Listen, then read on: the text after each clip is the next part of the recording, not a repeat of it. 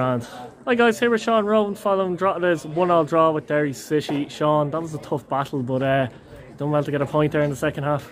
Yeah, thought we were unlucky not to create more chances in the first half, and then the second half we knew it was going to be a battle because of the players they have and the quality they've shown all this season.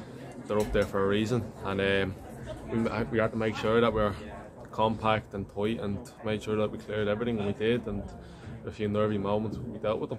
Yeah, Sam Long made a brilliant save at, I think it was 1-0 for them, and then you scored after that. I didn't see much of it actually. You probably see more of it than I did you?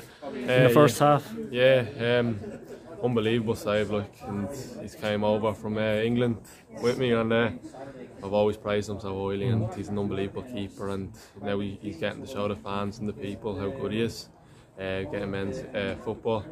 But for him to save that and then we go on and score, look, that's football. Like, they don't take their chances, and we go on and score, and we were able to hold out on a 1-1 draw, and it's a point to take, unbeaten in 6 now. So yeah, we move on to Sligo on Saturday. They're ahead of me, unbeaten in 6. What do you put it down to? The good spirit in the camp, clearly. You can see it on the pitch, can't you, as well? I'd say down to when we kind of got a bollocking off Sligo 3-0.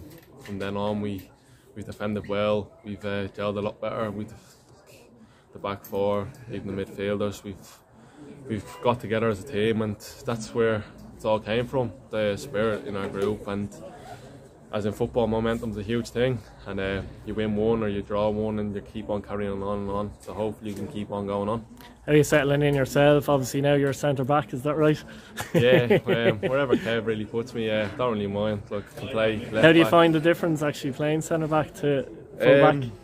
It's a lot. You have to read the game a lot more, and then full back you have to go get a lot forward, and it's a lot more running and get up and down, and there's a lot 1v1 defending. But I've played right side centre back, which I've never done in my career, but it's a learning curve, and hopefully we can keep on playing and hopefully see out the season. Yeah, it helps when you have someone like Dane Massey there with his experience, doesn't it, with you? Yeah, he's a top guy, and it's a privilege to play against him, and for him to have so much experience playing here for the last couple of years, and then obviously in Dundalk, it's a huge boost for me, and he's a great lad and great player, so hopefully many more partnerships.